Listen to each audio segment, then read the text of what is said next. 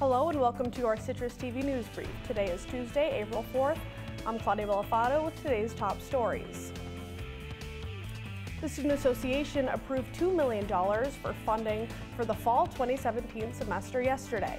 Requests from student organizations reached almost $3.5 million. The Student Association had just under $3 million to distribute.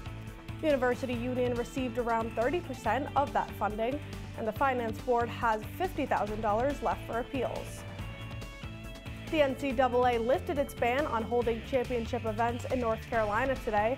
The North Carolina's government repealed a bill earlier this week that required transgender people to use the public bathroom corresponding with their sex at birth. With that ban lifted, the University of North Carolina's men's basketball team will be able to celebrate their championship at home. Protesters took place outside the Venezuelan embassy in New York City yesterday. Protesters called for dictatorship-like governing to end. In Venezuela, citizens clashed in the nation's capital over socialist President Nicolas Maduro. This past week, the Supreme Court stripped most of Congress's power. In addition, many citizens are frustrated with the major recession in recent years. And as we take a look at our quad cam, those April showers are certainly living up to their name.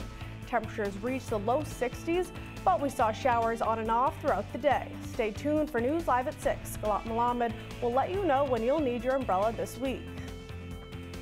Thank you for watching today's CitrusTV News Brief. Stay tuned for News Live at 6 with Nick Papantonis and Jackie Frager. Have a wonderful night, Syracuse.